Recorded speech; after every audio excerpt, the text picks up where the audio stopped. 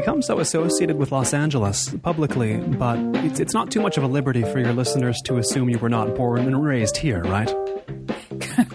Correct. Yes. No, I haven't spent years in acting school perfecting this English accent. Though that wouldn't necessarily be a surprise in Los Angeles either. Absolutely true. But actually, I would like to sound a little bit more American, and I really don't have the actor's ear for accents. So even though I've been here for 21 years now, I don't seem to be able to make a dent in my English accent. Do you resent it all? I'll get this answer in brief first. The frequent bringing up of your countryman, Reyner Banham, whenever you're discussed. I don't resent it, partly because he influenced me too. And in fact, he and Reyner Banham and another Englishman, David Hockney, who were sort of... Reyner Banham would have been a bit older than Hockney, but they both set foot in LA and proceeded to sort of define LA through their work at around the same time, late 60s, early 70s. And I found both of them to be immensely influential. So, and inspiring. I mean, as a teenager, I saw David Hockney's paintings of the swimming pools and found them utterly captivating. And there was a man who, when he was in England, came from Yorkshire and painted in really monochrome, you know, when he was still young and painting in England. And he came out to LA and was just lit up by the sexual liberation that he found, and lit up by the big skies and the sun and the colours and the freedoms. And it really was expressed in his work. And I just absolutely love that. And ditto for Reyner Banham. I should say that I actually have an even closer connection to Reyner Banham than a lot of other English people, in as much as when I left architecture school, I went and worked for an architecture magazine called the Architecture Review. And Reyner Banham, who was known at that magazine as Peter Banham, which was his real name, Peter Banham was a previous editor of that magazine. So he was referred to a lot around the office as having been one of the forebears at that magazine.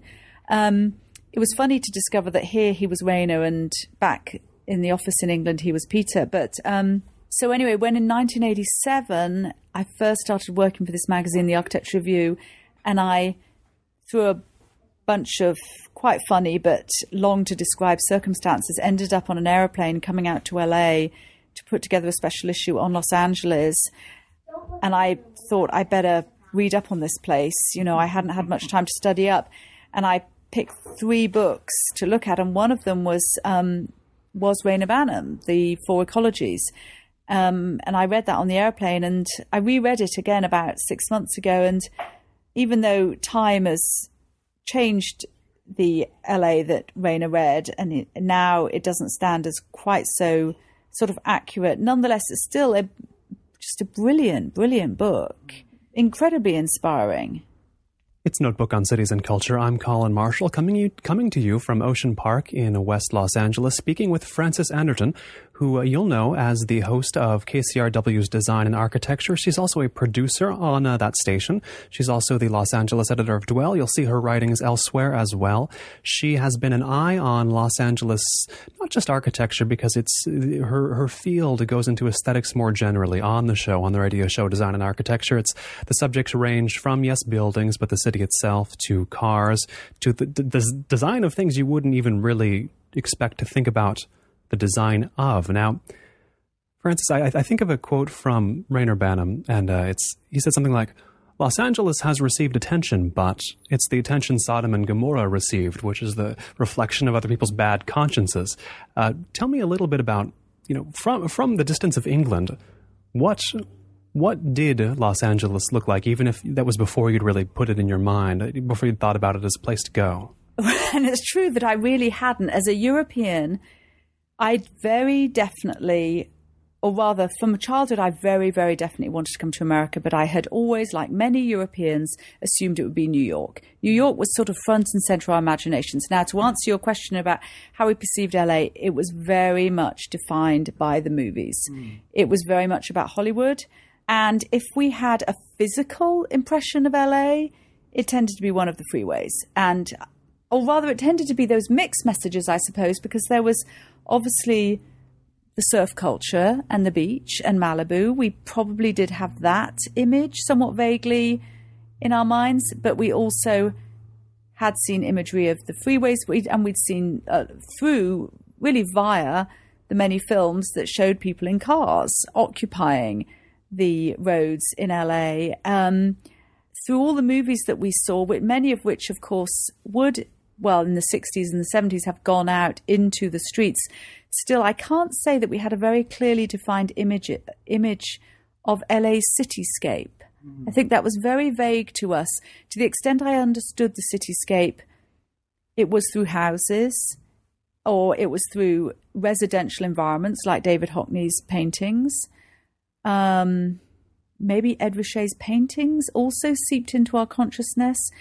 Julius Schulman's imagery of mid-century modern would have had greater traction at their time than when I started sort of becoming conscious of LA, which was in the 70s. As I became a teenager and into adulthood, it would have been the late 70s and early 80s. Well, people weren't thinking about mid-century modern architecture at that point. People weren't thinking particularly even about the Eames, even though I'm sure had you asked who were the famous LA designers, I'm sure Eames would have been at or near the top. But what was it at that time in terms of architecture? People were thinking about postmodernism was coming to the fore, and postmodernism was about questioning the givens of modernism, and the givens of modernism included car-based culture and cities that had been redeveloped with privileging the car. So that and privileging the ahistoricist architecture. So all of that was what was being kind of discussed. But LA didn't obviously fit into that, because LA didn't even really have a history to have reacted against, and everything was more virgin. The whole freeway system seemed so, we didn't understand in Europe that there were actually that there were several generations of history of architecture in LA. As far as we understood it, the freeways had kind of grown up from the naked ground. It all seemed to have risen of a piece. It just seemed to have risen of a piece, yes. I mean, I'm trying to remember now. I really didn't even start formulating impressions about LA until I'd already been here for 2 weeks interviewing people in 1987, getting ready to go back to England to start putting together a special issue on LA. And in retrospect, there's all sorts of things then that I was utterly unaware of, and hence got sort of left out of the picture. And one of those would probably include downtown, which Reyner Banham wrote about as being essentially non-existent in 1971, which surprises me today because it's the most interesting place in the city to me at this point. Well, Reyner Banham, yes, absolutely, he dismissed downtown, but he really did. And although I'm pretty sure he would acknowledge some of the individual buildings in downtown, I'm pretty sure even he would acknowledge the Bradbury building. But he was here in the 70s, and the 70s was absolutely the nadir. It was the nadir for downtown. It was the point at which everybody had left and they hadn't started to come back yet. I mean, when I moved here in 91 and I would go to downtown, and it was like going on some strange adventure, to go down to downtown in the evening. You really only saw, the only human life was homeless people. And there was this strange, eerie emptiness that was very fascinating, but it definitely didn't feel like a place that in any way bore any resemblance to a kind of urban hub. And it's only in the last 15 years that downtown has really started to turn around as a place for people to live and eat and shop, and it's great. But the downtown that Reyner Banham saw, all that Reyner Banham failed to do was be prescient enough to anticipate that it would change. What he actually observed was correct, because really downtown had been ringed by motor freeways starting in the 1950s, and that motor freeways, even the one-way system, was all conceived to get people out of downtown. It only brought people in for a few hours to work in the, would-be financial centre, but it was all reconceived by planners and traffic engineers to just be almost like the hub of a series of spokes that just sent people back out to the suburbs. Now, what people, places, writings, what have you, buildings shaped your architectural consciousness before Los Angeles entered the picture for you? My consciousness was somehow shaped in reaction to, because I actually grew up in a Georgian city called Bath, which is a very, very famous and beautiful tourist city in the west of England that has a remarkable legacy of both Roman and then neoclassical architecture from the 18th century. And I lived most of my childhood in fact, all of my childhood in Georgian houses that my father would renovate and then sell on. So I lived in about maybe 6 different houses growing up. Every 2 years we'd move, but each time it would it would be another neoclassical house, beautiful, beautiful plasterwork, beautiful architraves, beautiful door surrounds, beautiful proportions. But there was something about those Georgian houses that didn't resonate with me. And then I do not remember the point at which I witnessed this, but at some point I became aware of the 60s modern space with sliding patio doors leading onto a balcony. And this became my fantasy. My fantasy. The doors themselves loomed large in your consciousness? It was the sliding patio doors. I loved those because I was only used to houses where you had windows, and the windowsill was typically at about waist height. And even if you had a balcony, you'd have to climb out the window to get onto the balcony. And I remember I must have witnessed either in movies or in pictures these images of, and I think sometimes they're in New York, but of these 60s environments. I think they were probably apartments or maybe they were houses, but I became kind of fixated on my fantasy environment was the dwelling that had sliding patio doors leading onto a deck or balcony. And as you see where we're sitting, that's exactly what I now live in. Yes, I'm looking at a sliding door right now, and it sounds like your father's restorations. I mean, this was a historical project for him then, more so even than an aesthetic project, perhaps. This was about getting houses to be the apotheosis of a certain time in architecture, right?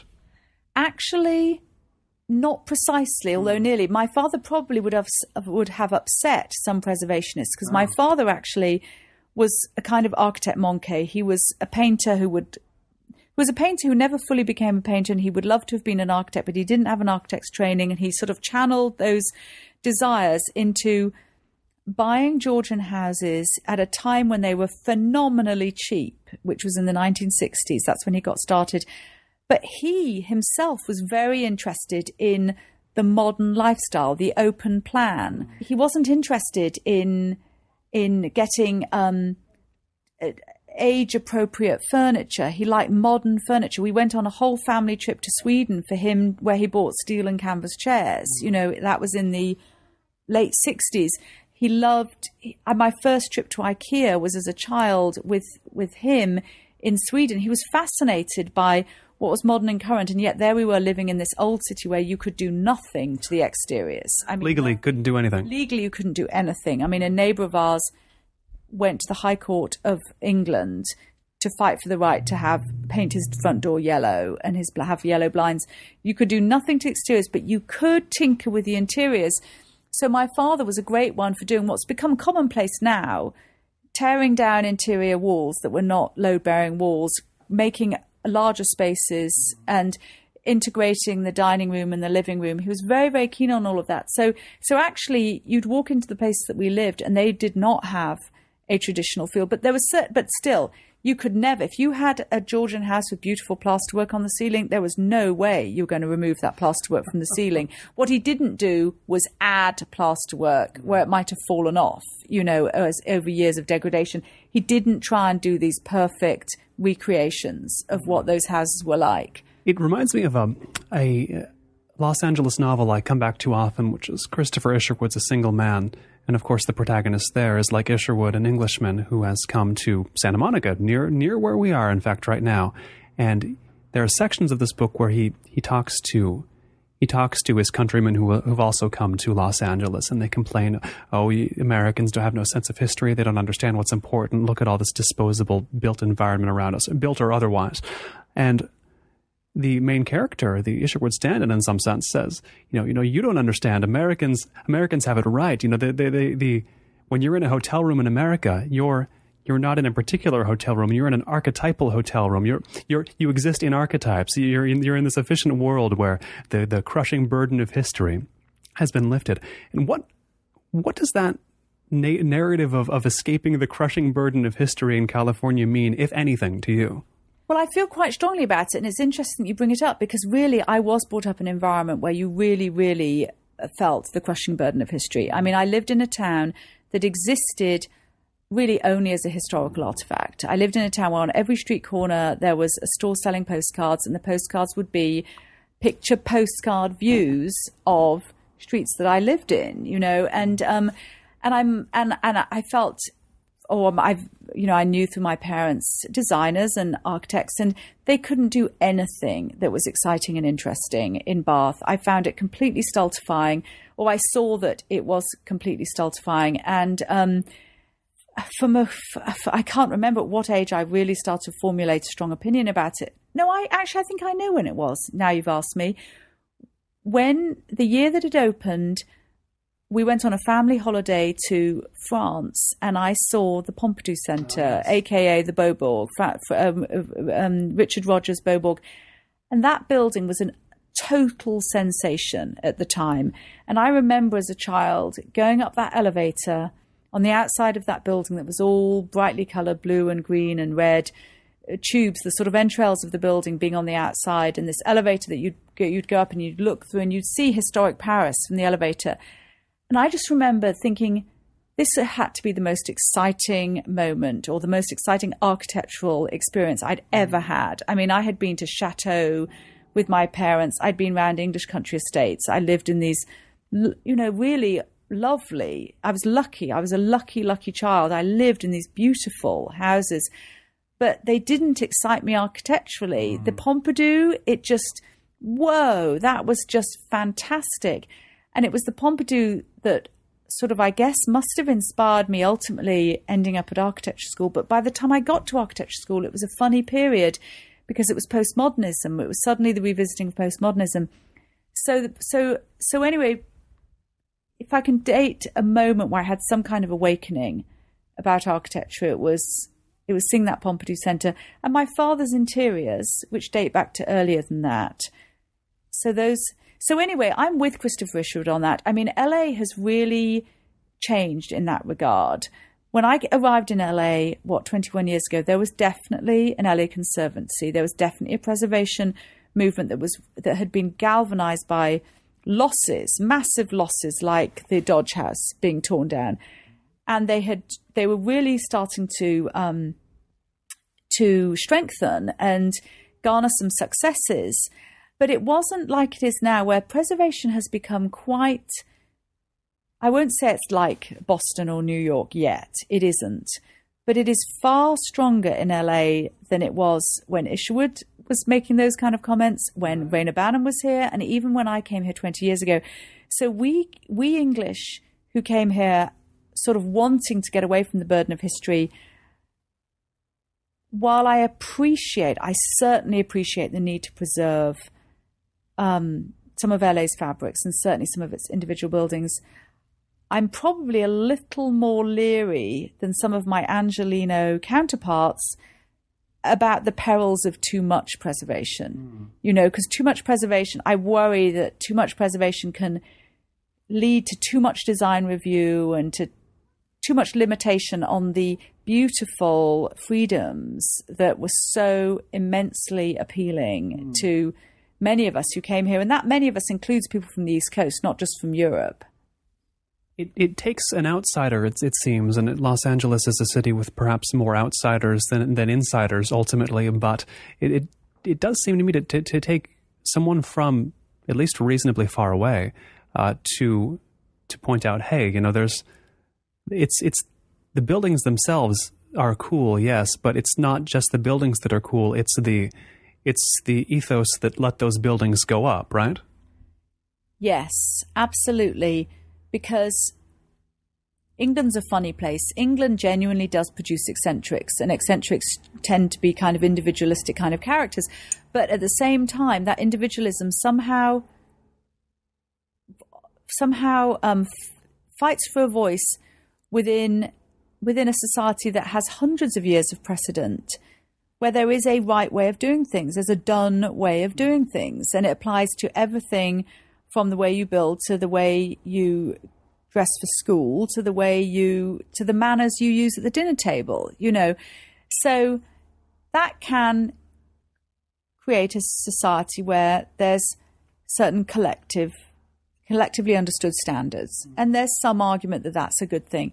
It can also create a society where you feel sort of trapped, and where as a creative person you feel that there isn't room to take a breath. And you come out to LA, and here there's a synergy between obviously the weather or the climate. Not necessarily it's the climate where you don't have to worry about that the weather's going to change 5 times in a day. You can just get up in the morning and be comfortable in what you're wearing, and the weather is sort of dry. You're not going to get damp. You don't even have to sort of think about the weather. It's a place where you can just get on with your work, with your project. Now, the weather, of course, at the same time has an aesthetic. There's an aesthetic piece to the weather story, which is it does cast a different light, a different palette of colours. It does enable a different palette of colours. And it certainly enables a sense of openness when you can step outside and it's not going to be cold and you're not going to be rained on. So all of those things have obviously attracted people here.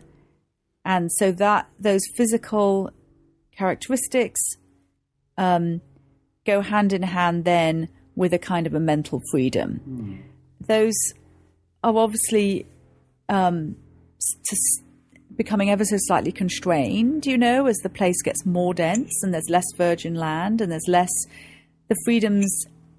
Things have got more expensive. It is harder now to just buy a plot of land and build your dream environment. But nonetheless, there's still a sense of this is a place where you can sort of be yourself in quite a profound way. And I think of the conversations that preservationists have here in Los Angeles now, and I was thinking back to an article by Christopher Hawthorne, the Los Angeles Times architecture critic. I should learn how to say that word in an interview like this. Architecture critic, who I had on this show a few weeks back. He had an article on Minoru Yamasaki's buildings in Century City, and he says, preserve these. I mean, don't think they're just eyesores, because this might be something worth considering when you're listing off buildings to not tear down. And I was thinking, well, that's fascinating. The buildings in Los Angeles that are often talked about being preserved or that we should preserve, sometimes they're the buildings that preservationists would have. Those are why people became preservationists, so those wouldn't be built. Do you know what I mean? Like, we're preserving what preservationists became preservationists to stop a while ago, decades ago. That is absolutely one of the central paradoxes of preservation. Yeah, I mean, you've totally hit on it. And it's certainly one that the Conservancy and preservation groups all over the country are dealing with right now as they decide which of the 1960s buildings warrant preserving. The 60s is particularly problematic because for exactly what you've just said. I don't even need to answer this because you've answered your own question. It's true. The 60s really poses an amazing dilemma for preservationists because absolutely it was the excesses of the 60s. It was the completely untrammeled demolition of cities in the name of urban renewal and getting rid of blight, that caused so much grief and it's almost bereavement. It brought about bereavement. So much was destroyed during those periods. And yes, absolutely, up went these buildings that were seen to be excrescences, buildings that didn't just not fit in the urban fabric. They positively thumb their nose at the urban fabric. And, sort of the Le Corbusier type thinking. Yes. And Corbusier, if you do see Corbusier's own buildings, if you see his own, Unité d'Habitation, which spawned a million awful projects, the Unité is absolutely fantastic. But he had this fully realized holistic vision, and that building ended up being occupied by, artists and architects who could see it was a fabulous building. But no, the sort of the bastardized version filtered through this sort of that was a single building. It was it was the mass urban renewal that was so problematic. But anyway, to get back to your point, absolutely, out of that period grew preservation movements. They were horrified, understandably so, at what was being torn down. Preservation movements were birthed. Well, fast forward 40 years, and of course, not only have some of those buildings from that era developed a historical importance, they're sort of culturally, historically significant, but some of them are aesthetically pleasing, although generally to less of a wide audience. I mean, it's not difficult to persuade people of the merits of an early craftsman house or of a Georgian building, but there's something about those modernist buildings that is hard for a lot of people to love. So persuading them to love those towers in Century City, or persuading them to love, I don't know, even the Department of Water and Power, it's a challenge. It is a challenge, and it's one, I think the Conservancy is sort of grappling with how do you give historic, what's it called when they give them historic status? Well, anyway, which buildings warrant preservation is very definitely a challenge. And within the architecture community, it's less of a challenge. The architecture community has been brought up steeped in modernist principles, so they tend to have no problem with that period. But that's where the biggest divide between architects and non-architects seems to emerge, is over modernism and its mistakes in the 1960s. Did you see it as a purely aesthetic issue? Because I wonder, surely you've noticed since you came to America that we Americans have this tendency to prostrate ourselves before things that are just a little bit older than we are. Modernism is not old enough, but maybe if modernism was not in living memory, we'd be doing the same things with craftsman houses. Like, oh, it's older than anybody I know. We've got to preserve it. Do you know what I mean? Might that kick in over any aesthetic objections?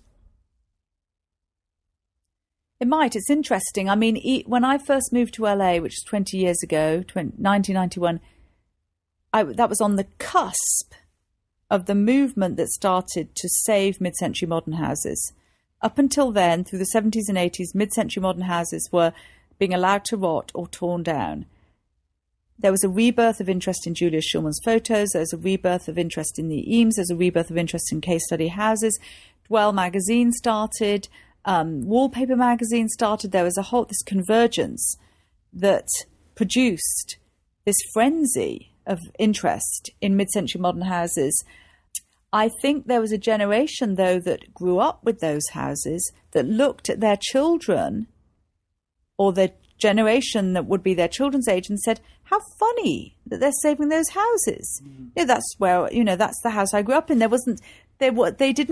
might have been nostalgic simply because they were the houses they grew up in, but they weren't necessarily seeing that these were now historically significant. It took the next generation. So maybe that's answered your own question. It takes the next generation to appreciate the historical significance of something. So it's true. It's taking the next generation, or the next generation, to appreciate the significance of some of these buildings from the 60s. But then what has to happen is the distinguishing between what's good and what's not worth saving. When do you start saving everything? And that becomes the challenge for what constitutes the good example of the period. And when is it right to save an entire neighborhood, which is what some of these preservation overlay zones do?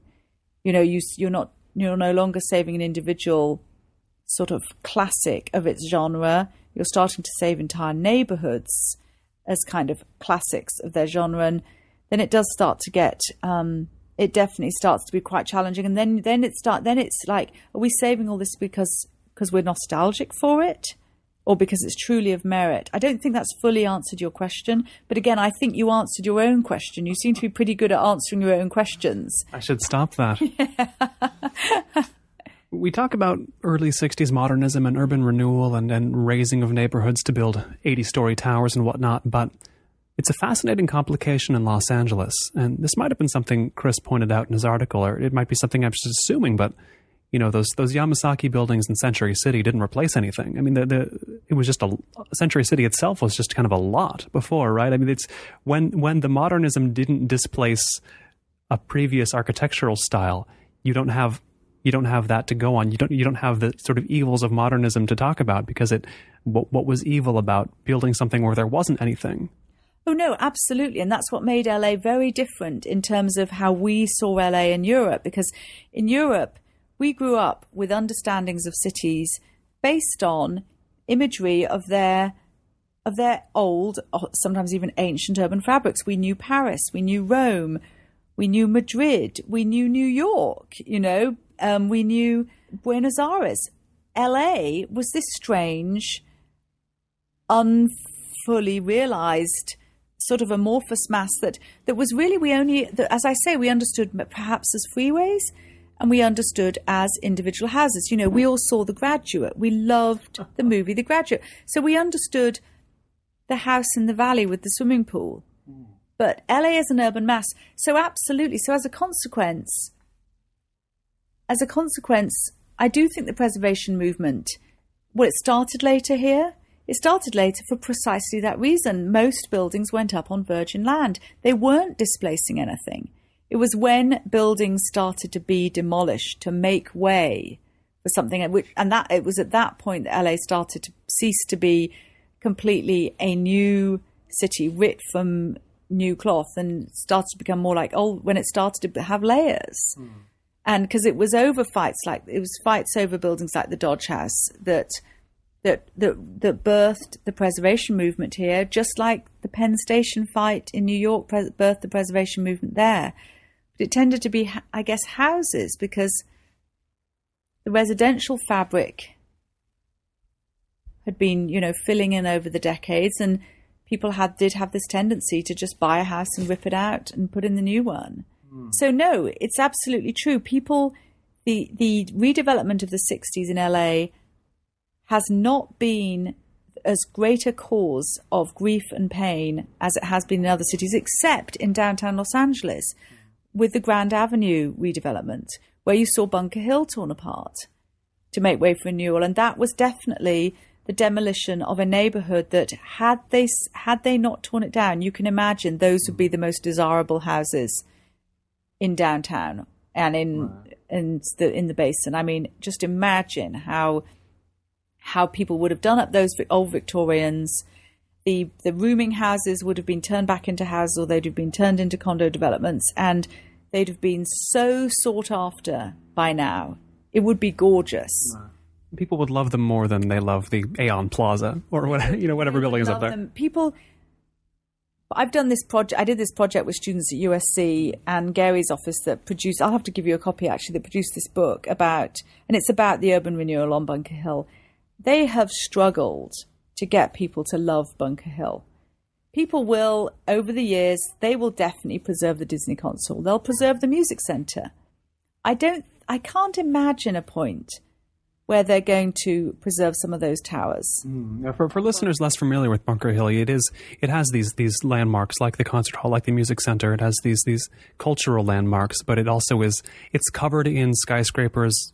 I would say the average year of construction or design is maybe 1982 for some of them. The Cow Plaza buildings absolutely would have been early 80s. They're so nondescript architecturally. I mean, they're shiny. But you know what? They will at some point be recognized as the product of their time, and all about the underground parking, all about the sort of buried urban plaza. But there aren't that many examples of that. So it may come to be that preservationists deem them worth saving.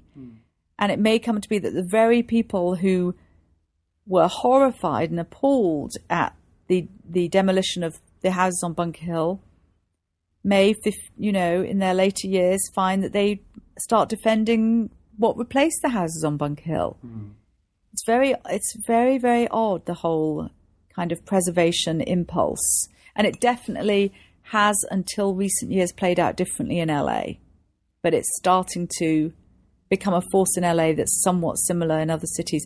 Of course, in other cities, very few other cities really have terrific stuff from the 50s and 60s. And LA's lucky in having really quite a legacy of 50s and 60s architecture. Since that era has become recognized as worthy of saving, we've got a lot of pretty interesting stuff. I find that the people who I talk to here, who I meet here, who least appreciate Los Angeles or the built environment here are the native Angelenos, the ones who were born here and have lived here 40, 50, 60 years. They tend to have gone blind to a lot of the city's qualities. And, we've talked about your coming from England and the perspective that gave you. And me moving here recently, I like to think I'm not yet blind in 1 year to Los Angeles, but tell me about, you've thought about architecture, not just in England, not just here, but Italy and India, so I've read, and elsewhere. What does having a global perspective bring to thinking about Los Angeles? It seems to me, maybe it's an impulse, but that having a wide experience of world cities helps you appreciate Los Angeles, or would help anybody appreciate it. I hope so. It certainly means you can zoom out and have a bird's eye view and kind of understand the physical environment relative to other physical environments.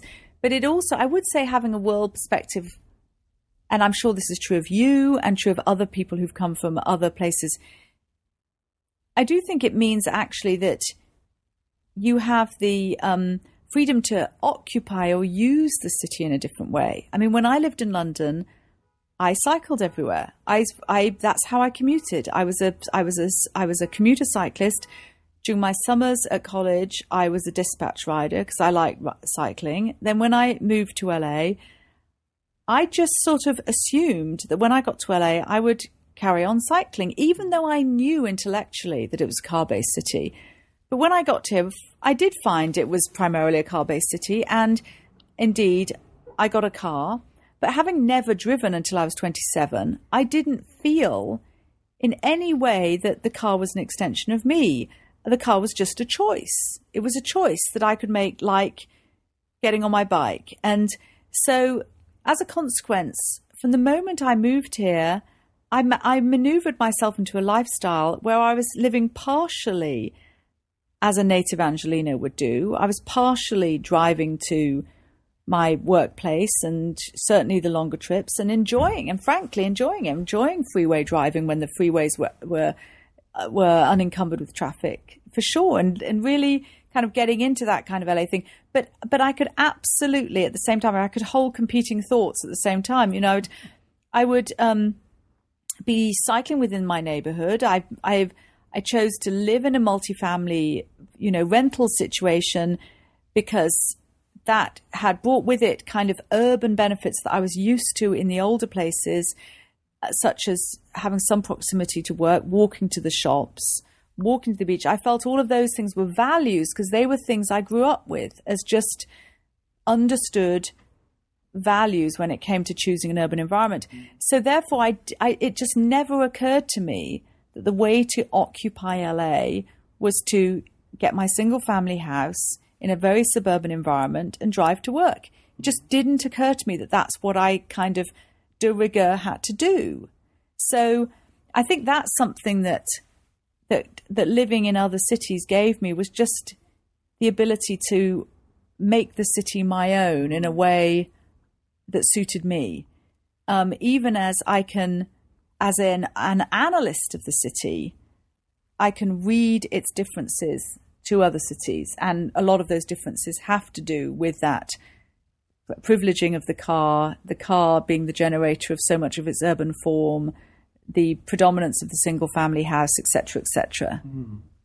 It's not so different from my experience. I mean, cycling is the main way I get around Los Angeles. I'm only 12 miles at most from any place I would want to go, so it makes sense. But I think back to an episode of your radio show, Design and Architecture, where you had Chris Burden on, who recently did the piece Metropolis 2 in the Los Angeles County Museum of Art. And listeners, you may have seen this or been, if you're not in Los Angeles, maybe you've seen it on the internet, but it's this model city, whimsically built, but it's encased in sort of encased in rings and rings of freeways, and then these little model cars go very quickly all around it. And you interviewed Chris Burden on Design and Architecture, and he seemed to have a dedication to the idea that self-driving cars are the future with such a strength of certainty that it seemed almost insane to me, given that was the idea was self-driving cars.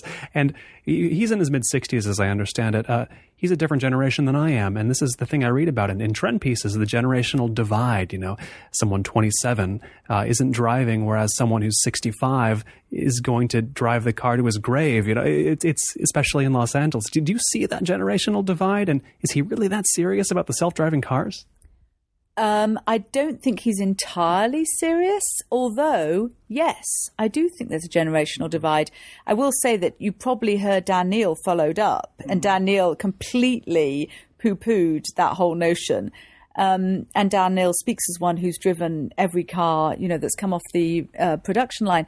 But no, I absolutely do see that generational divide. I think that generation, the 60-somethings in LA, they had a fun time driving. Driving was bliss. The freeways were not jammed. Now, admittedly, they had smog that to this point they couldn't breathe barely, but still that didn't seem to, worry them too much. They did have that lifestyle where you could live in Pasadena and be at the beach in half an hour and surfing, in the morning, and then be out at the mountains in the evening and all of that. They used to say that about LA. And also they were of the generation that would they have been brought up in suburban milieu? They would have been post-war kids, so yeah. They would have been post-war kids. They would have been post-war kids, but they also would have been rebellious 60s kids. Mm-hmm. They weren't of the generation that I think came next in America that has really repudiated its parents' lifestyles. I feel as if because I'm in the middle of that. I'm neither the 60s era baby boomers nor my 30-something sort of throwing off that generation. I'm absolutely squarely in the middle, and as a consequence, I've got a sort of foot in both. So I can understand the lure of the LA freeway and the joy of the driving, but I can also completely understand the horror at the lifestyle that's produced. And what I see in the younger generation is sort of cycling and walking almost as a political movement, almost as a sort of political statement. It's sort of, we're not going to express our revolt against our parents' generation through rock and roll. We're going to express it through walking and through cycling. I feel as if these kind of alternative, or in LA, let's say, in LA's alternative modes of transit are a kind of a statement. And there's almost a sort of militancy about making that statement that seems to be tied up with a wholesale rejection of the suburban lifestyle. And hence that generation, the 30-something generation, is drawn to downtown and is very much part of the kind of cycling as a collective political movement, not just something you do for pleasure or to get from A to B. So that's sort of how I see it. I mean, when I moved here, I can remember meeting Mike Rotundi, who is an architect who was then director of SIAC, and he was part of that 60s generation, for all I know, who's probably a friend of Chris Burden's. And I just remember him just waxing lyrical about driving and how zen it was to be on the freeway, listening to music, and how that's where he would do his thinking. And and that is where it was, but it's also where people would make out with their girlfriend, with their partners. The car had a more sort of sexy mystique that I think was lost, you know, to this generation that didn't use the car in that way. Right. The car just became something you got stuck in traffic, or it became something you were ferried in by your parents to school. It seems like a lot of the proposed solutions by members of that generation here in Los Angeles are not necessarily alternatives to the car, but ways to bring back 1962. And it's sort of saddening to me. Like, 1962 ain't coming back. I mean, there's no way. So I don't really know what the resolution of that tension is. I mean, we see more transit being built here now and all that. So, you know, one side is making inroads clearly, but you never want to break it to somebody that the world of their youth is gone, right? Those of that generation who've traveled do have a different perspective. You know, Tom Main, the architect Tom Main, for example, now has an office in New York. He lives in New York, even though he grew up in Southern California, and even though he's absolutely of that 60s generation, he is appalled at what he sees as the slow embrace of public transit here. He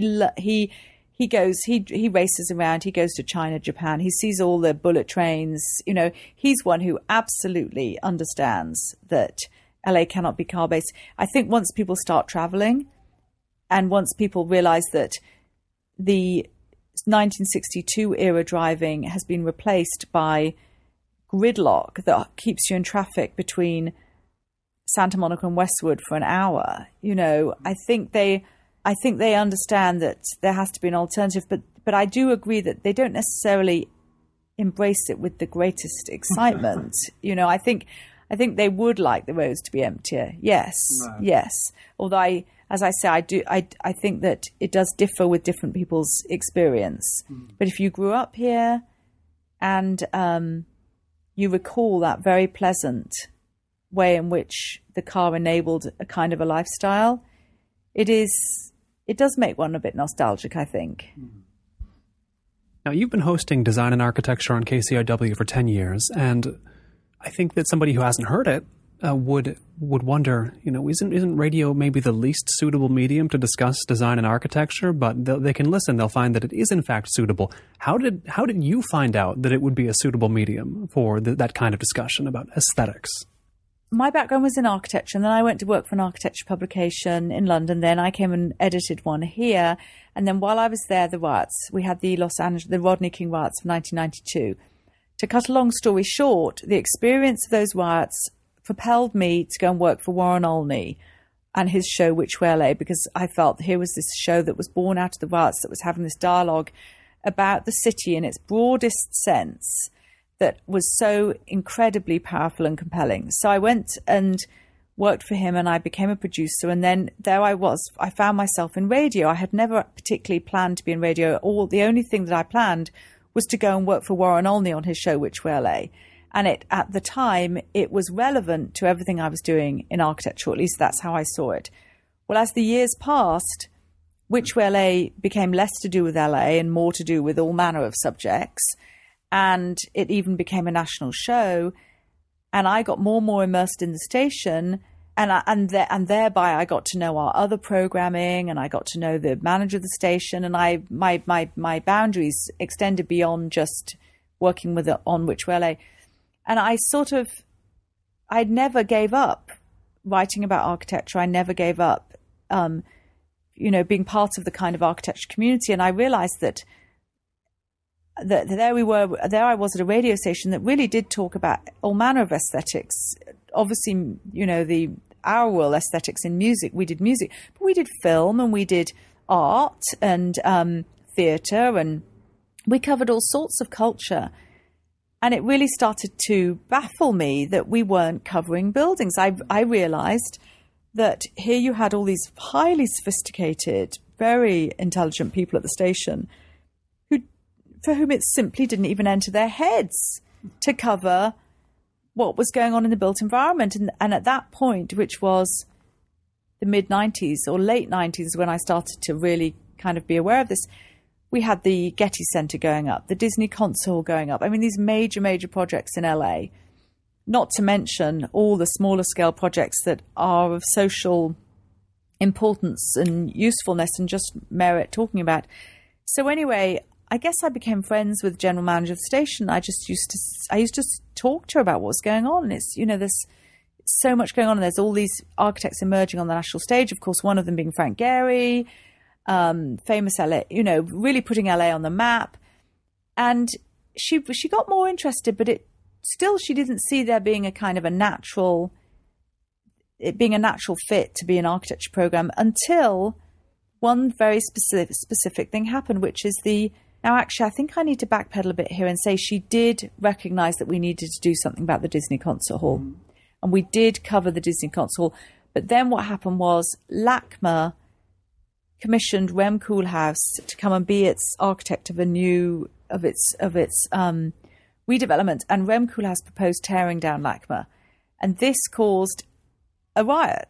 There was a lot of people who read about this in the LA Times who were really not happy at this idea. And you don't hire Rem Koolhaas unless you know he's going to say something at least that inflammatory. Right. So he made this inflammatory gesture that bugged a lot of people who normally wouldn't be talking about architecture. And Ruth Seymour, who's manager of the station, said, we have to talk about this. There's a story here. And she asked me to host one program that would be about the LACMA and the decision to have Rem come in. And I guess I did. I went on air. She just stuck me in front of a microphone. I was absolutely terrified. Somehow we corralled together some people to talk about it. We didn't actually have Rem himself. And I just batted the ball back and forth between these speakers. And I was really terrified. I don't know how I got from the beginning of the show to the end of the show, but I did. And somehow out of that, Ruth decided that architecture was a topic that could go on radio. And that's what started it. Now, Ruth loved conflict. She loved the conflict side of it. And I would say there's so many different ways of talking about architecture and design that aren't just about a dispute over a building. She definitely loved the dispute part of it. But anyway, that's how the show was born. It is a challenge. I mean, I learned pretty quickly you do not spend too much time with an architect going into the minutiae of a building. That sends people to sleep. And generally, you don't even stick exclusively with architecture, because actually that starts to send people to sleep. You do take on the whole gamut. Because people in LA, there's a lot of people in LA who are very interested in design because their careers are tied up in it, whether it's art production or animation or product design or fashion. There's a huge, huge industry of people here all in some way or other involved with design. And the people that say are involved with fashion or graphic design, they'll tend to also be interested in architecture and their interiors and their surroundings. So it all goes together. It's all of a piece. What is the way you can limit design as a subject so that it remains coherent, so that it's not just whatever anybody would want to include under design? Do you know what I mean? The umbrella can be a bit too wide if you're not careful, I would imagine. It definitely is. I mean, it's partly intuitive. There's partly just sort of stories in circulation that I hear about, and I'm personally interested in them. I think that sounds really interesting. But I do tend to kind of make a list of things I'll look for things that in some way reflect what's going on in the zeitgeist, so there's something that goes beyond just, I'm not doing an HGTV kind of look at, a remodel of a house. It's not that, that's the core story. So I'll do, so I will look at things in the context of what's going on. So for example, I just did something on the competition to find an architect for Union Station. Well, there's also efforts to find architects for other buildings. Like, why do I do the Union Station competition and not the other buildings where they're looking for architects?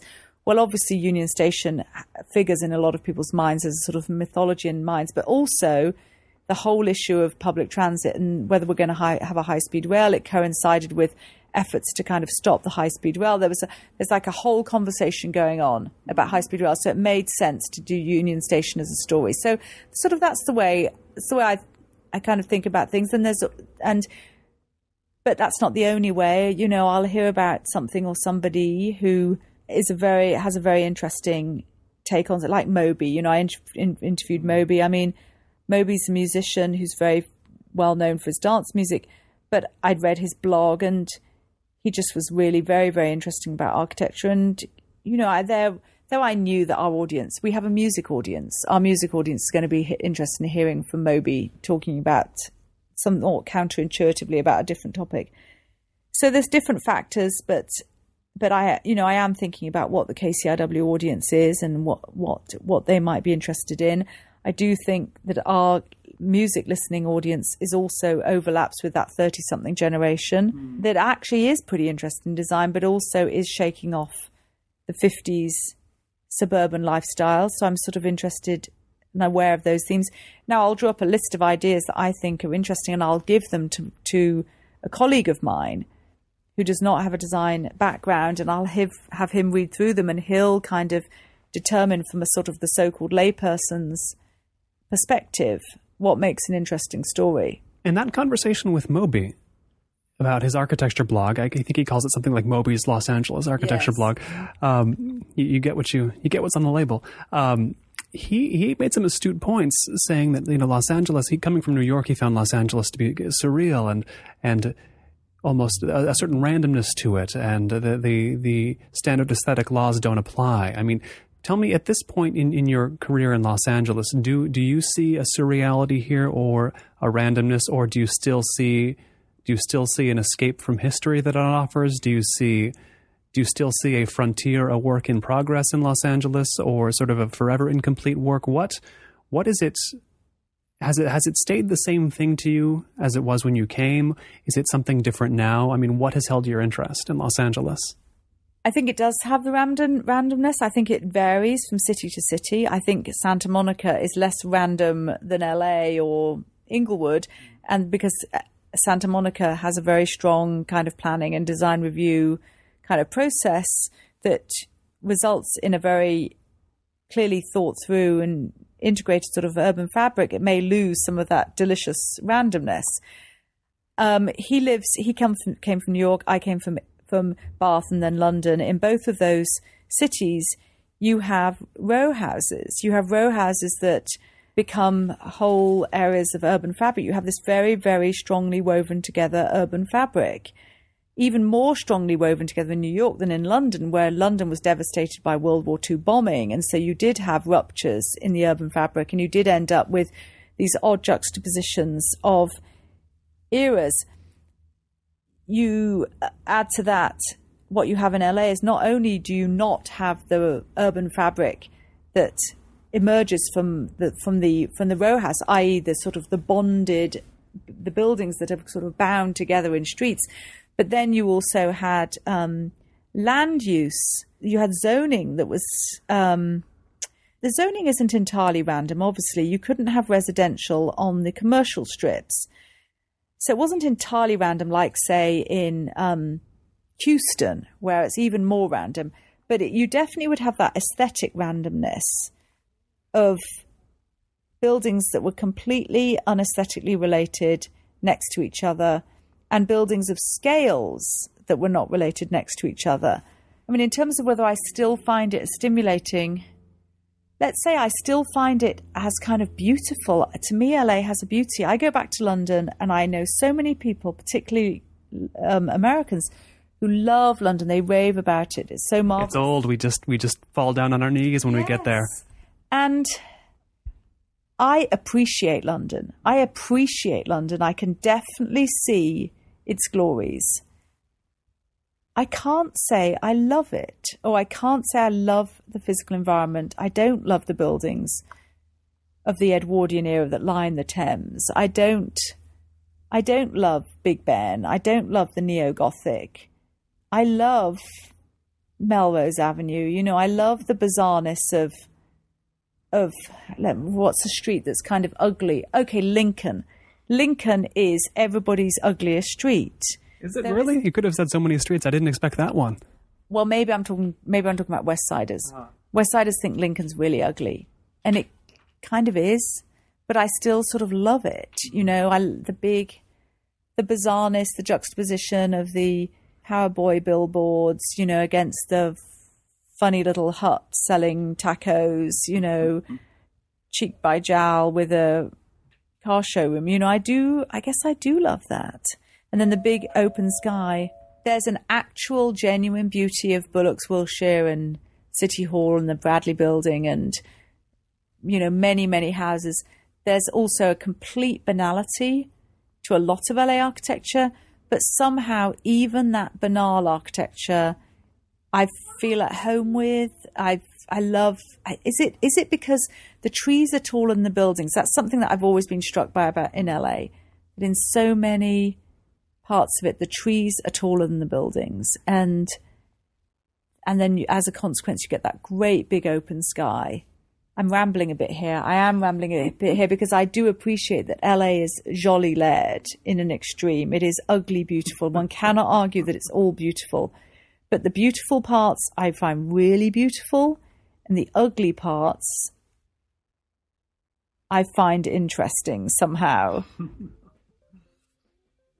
I've been speaking with Frances Anderton. She is the host of KCRW's Design and Architecture. She's a producer on that station. She's the Los Angeles editor for Dwell and More. Frances, thanks so much for taking the time today. Well, it's a great pleasure to talk to you, Colin. Thank you so much. This has been Notebook on Cities and Culture. I have been Colin Marshall. You can keep up with the cultural creators, internationalists, and observers of the urban scene on the show at colinmarshall.org. Thanks. And special thanks to everyone who backed this season on Kickstarter: Danny Bolson, Brad and Laramie on movies, Paul Doyle, Umberto Grant, Matt Howie, Andrew Hovanek, Mark Hines, Mary Gillander, Eric Graham, Will Graham, John French, Andrew Philippon Jr., Kimberly Hahn, Chris Kay, Andy Cooney, Mark Larson, Rebecca O'Malley, Michael O'Regan, Gail Poole, Blake Riley, Superfan Giovanni, Aidan Nullman, Adam Schaefer, Rob Schultz, Scott Schenker, Cam Smith, Kevin Smokler, Adam Sutherland, TSD, Thomas Unterberger, Matt Warren, and Wayne Wright.